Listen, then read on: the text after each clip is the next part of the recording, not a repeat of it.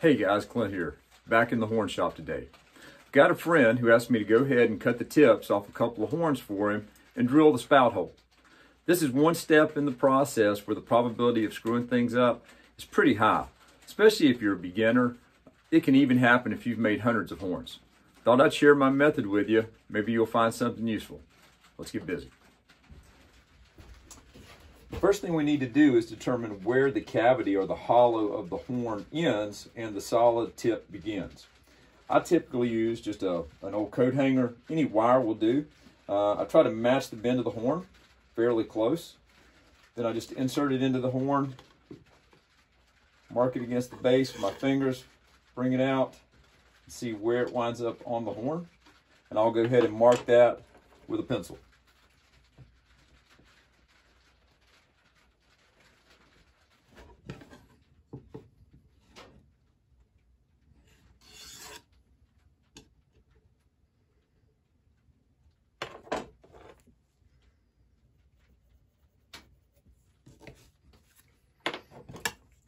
Typically, I'll check the horn from more than one side.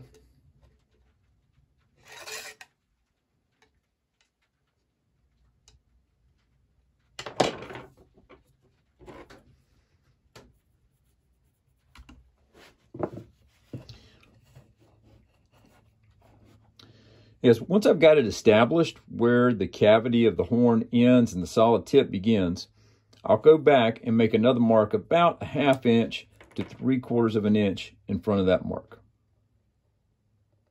This is where I'm going to cut the horn off.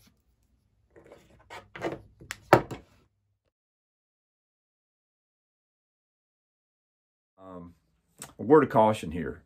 There's a tendency for people to want to go an inch or more beyond that cavity. This is one of the biggest mistakes I think folks make, in that one of two things wind up happening. Either you wind up drilling a crooked spout hole, or you wind up drilling out the side of the horn. Because no matter how hard you try, you can't drill a curved hole. It's got to be straight. And most tips are not that straight on a horn. They have a little bit of curve to them. So I really, 1/2 to 5/8 is what I recommend. Even though I can clean this up after I've got it cut off, I like to cut the horn off as straight as I can. So I kind of just eyeball a straight line around the horn and use it as a guide for cutting. That helps. There. Follow your pencil line.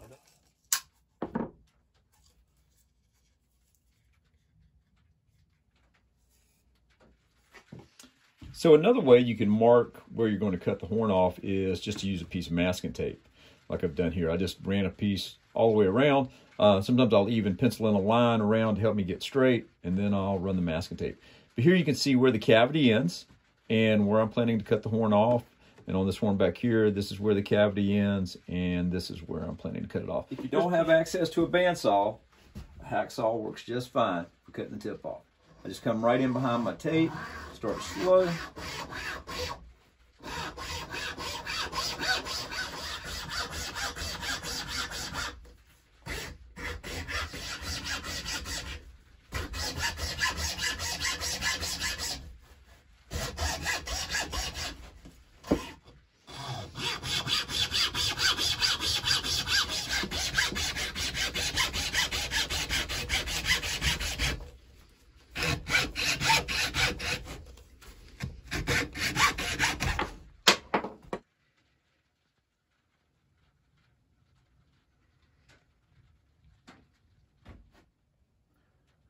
Of course, if you do have a bandsaw, that makes life a whole lot easier.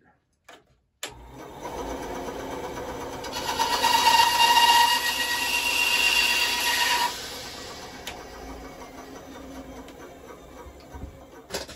going to go ahead and use an awl to mark where I'm going to drill my holes.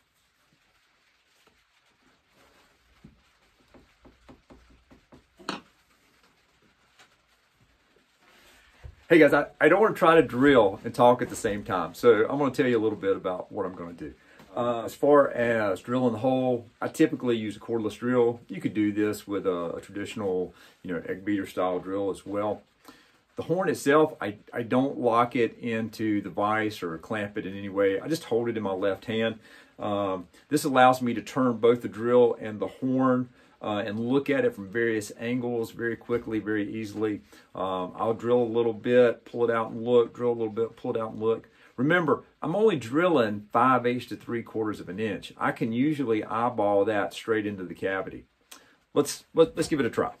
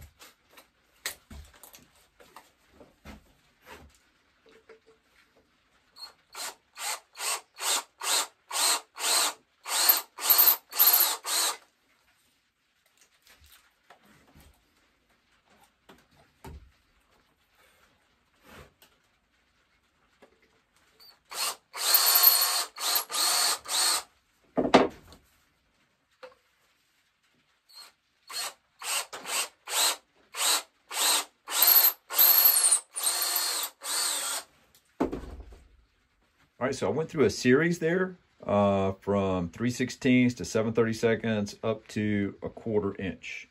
And 1/4 inch is where I stop. Let me explain why. One of the things that I like is that it's a small hole and it leaves me some room for error when I'm carving. I can always go back and open that hole up a little later on after I'm done carving the tip with a reamer tool or the tang of a mill file. I can even drill it out a little bit more if I want to. One thing I do is I keep a piece of 1/4 inch dowel rod on my workbench that I can insert into that hole. And this acts as a nice visual reference for where that hole is and kind of a center line for where my spout should be. It allows me to carve a tip that's going to have a spout plug that's going to sit nice and straight, not be cocked off to one side, and to be able to judge that the end of the horn is nice and even. It's just a helpful tip. Well, there they are. Tips are cut off, spout holes drilled, Hoping my friend will be happy with these. Hope you found something in this video that's useful to you. If so, please like and subscribe. If you've got questions or comments, leave them in the comments below. I always love talking hornwork to folks. As always, keep the fire burning.